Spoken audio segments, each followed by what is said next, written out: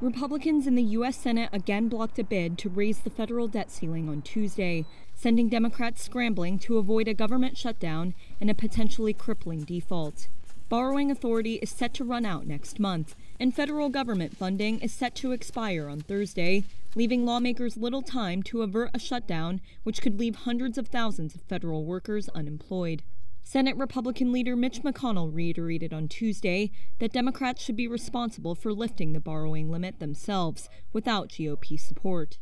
There is no chance the Republican conference will go out of our way to help Democrats conserve their time and energy so they can resume ramming through partisan socialism as fast as possible. Meanwhile, Democrats insist that some $5 trillion of the nation's debt came from Republican President Donald Trump's time in office.